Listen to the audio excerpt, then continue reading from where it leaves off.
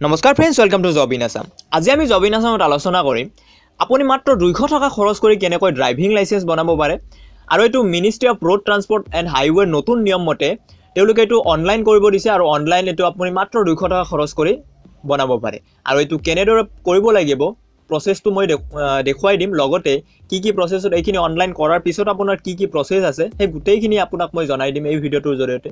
So ভিডিওটো শেষলৈকে চাওক আৰু ভিডিওটো যিমান পাৰে সিমান শেয়াৰ কৰক, কাৰণ ড্ৰাইভিং লাইসেন্স সকলোৰে লাগে নতুন ট্ৰান্সপোৰ্ট নিয়ম মতে যিমান যি চালান কাটে। এটো আমি আহিছো ministry of road transport and highway কেনেদৰে এপ্লাই কৰিব লাগে হেতু আমি দেখুৱাই দিম। ইয়াতে আহি আপুনি লগতে এপ্লাই কৰিব লাগিব সেইখিনি দেখাই দিম। ইয়াতে অহাৰ কাৰণে লেটস ষ্টাৰ্ট। এটো লিংকটো মই ডেসক্ৰিপচনত দি দিম, তাৰ পৰা আপুনি এটোত আহিব পাৰে।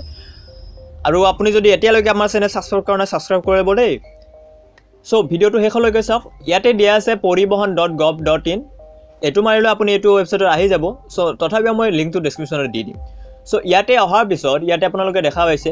তাৰ আগতে মই এটা কথা কৈ লওঁ, আপুনি ড্ৰাইভিং লাইসেন্সখন পোৱাৰ আগতে আপুনি লাৰ্নাৰ লাইসেন্স ল'ব লাগে।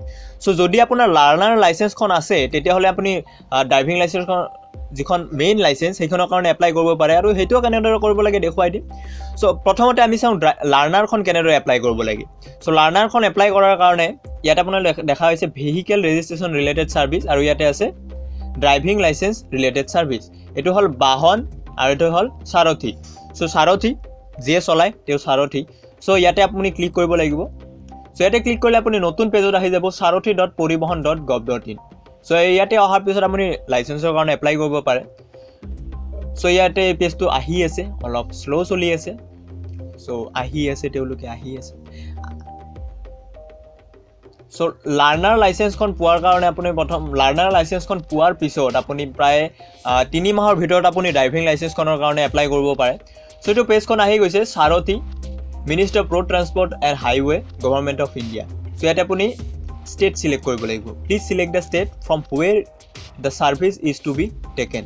So এটা আপুনি state select কৰক। সো মই আসাম select কৰিছো আৰু তে আকৌ ওকে প্ৰেছ কৰিব লাগে। ডাইৰেক্ট আপুনি অসমৰ যেটো অফিচিয়েল পেজ তেওঁলোকৰ মতে হেতুত আহি যাব। সো তাৰ পিছত আমি বাকি কামখিনি কৰিম। সো আহি আছে লোডিং হৈ আছে।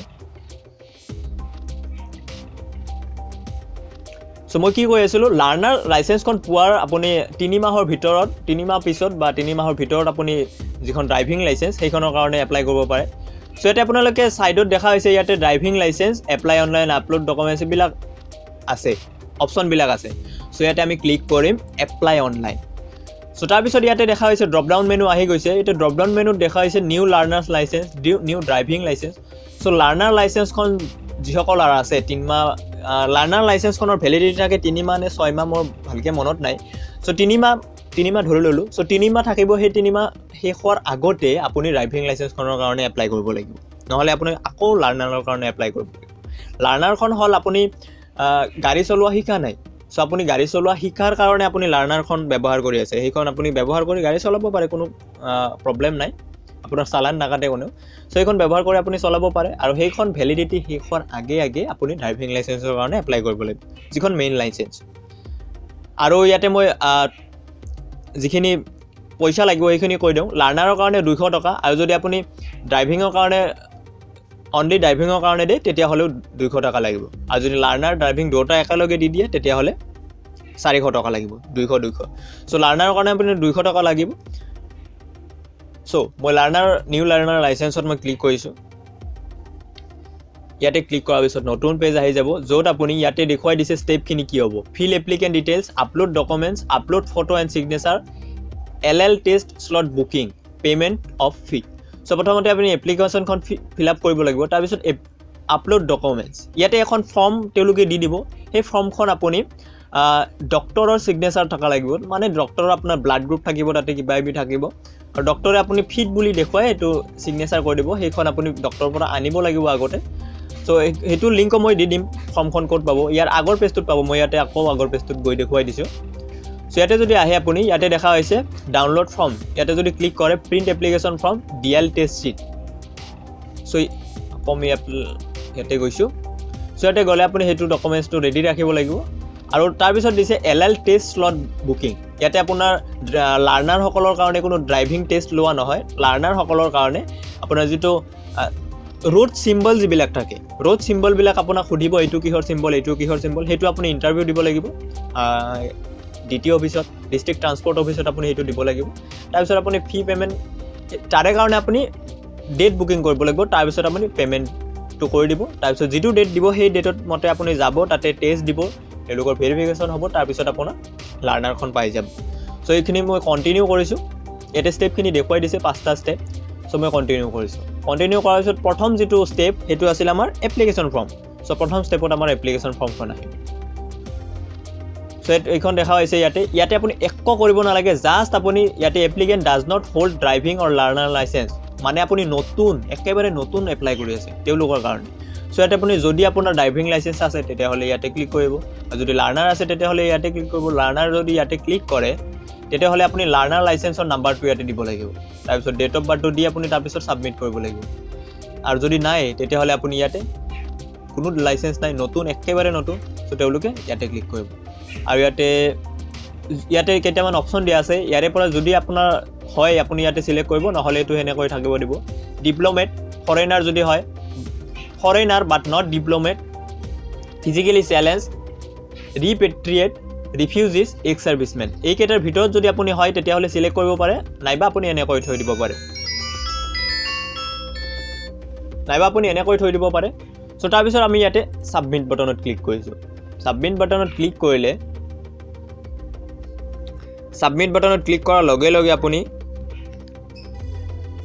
নেক্সট পেজত এপ্লিকেশন ফৰ্ম যিখন আছে এপ্লিকেশন ফৰ্ম পেজত আহি যাব ইয়াতে আপুনি ষ্টেট সিলেক্ট কৰিব আসাম আৰটিও অফিস হয় এটো বিৰাট দৰকাৰী কথা অসমৰ আপুনি কোনটো আৰটিও অফিসত আপুনি আৰটিও অফিসৰ আন্ডাৰত পৰে আমিনগাঁও ইয়াতে গোটেইখিনি যিখিনি অসমত আছে গোটেইখিনি দিয়া আছে সো লগতে কোড কিনিও দিয়া আছে কোনটো আৰটিও অফিসৰ কোড কি সো মই বৰপেটাত থাকো সো মই বৰপেটা AS15 সিলেক্ট কৰিছো সো ইমান দিনে মই জনা নাছিলো এই AS ৰ পিছফালে 15 টো কিয় থাকে AS টো জানিছিলো AS মানে অসম বুলি কিন্তু 15 কিয় থাকে না জানা নাছিলো সো এটো বৰপেটাৰ code আমিনগাঁওৰ code 25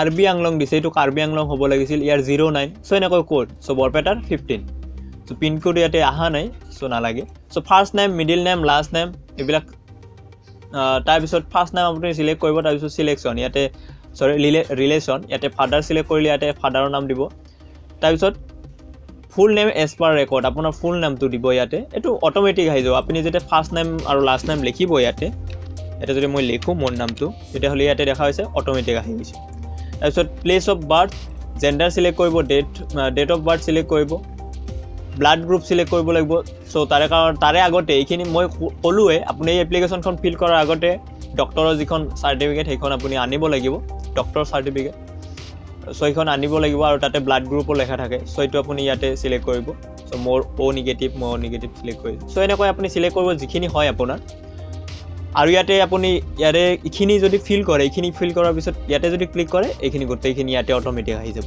so double select কৰা আপোনাৰ দৰকাৰ নাই সো তাৰ পিছত আপুনি ইয়াতে সিলেক্ট ক্লাস ভেহিকল আপুনি কোনটো কেনেকুৱা ভেহিকল আপুনি চলাবৰ কাৰণে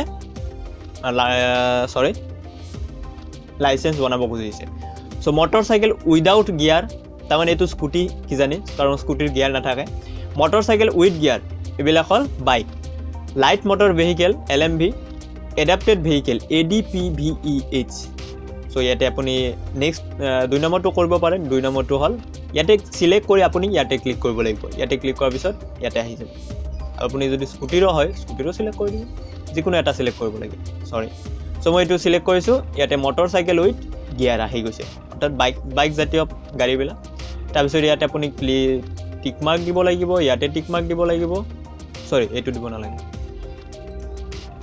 সো ইয়াতে আপুনি টিক কৰি is this applicant trained from driving school ইয়াতে মই কোনো ড্ৰাইভিং স্কুলৰ পৰা লোৱা নাই সো টিক নকৰো I am willing to donate my organs in case of accidental death যদি আপুনি accidental death হয় আপুনি নিজৰ organ বিলাক ডোনেট কৰিব খুজে নেকি যদি খুজে তেতিয়া হলি ইয়াতে টিক কৰিব পাৰে আৰু যদি নখুজে থাকিব দিয়ক তাৰ পিছত আপুনি সাবমিট কৰিব তাৰ পিছত নেক্সট পেজটো আহিব যত আপোনাৰ ডকুমেন্টছ খিনি আপলোড কৰিব লাগিব তাৰ পিছত আপোনাৰ